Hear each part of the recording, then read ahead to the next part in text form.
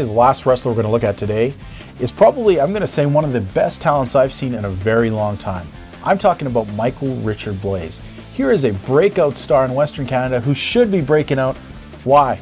Why is this guy not in the WWE? I don't know. No idea. Now, you've seen him, Otto. You've seen this guy fight many times. Well, he comes right out and he's bold. He calls himself #match of the night, and I'm sorry, he is the match of the night in every single location.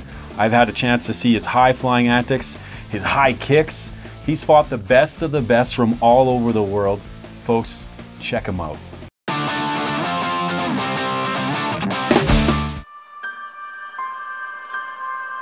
Who is God's gift to wrestling? He's a man that was born with the drive to be better than everybody else. He was not born with natural talent, but he has acquired it by working harder than all the rest. He is a man that makes things that most people think are impossible, possible. He is a man that does things you only wish you could.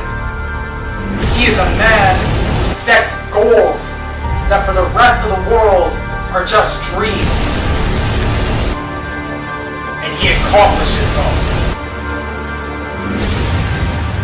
My name is Michael Richard Blais, and everything I just listed is exactly what I am, because I am God's gift to wrestling.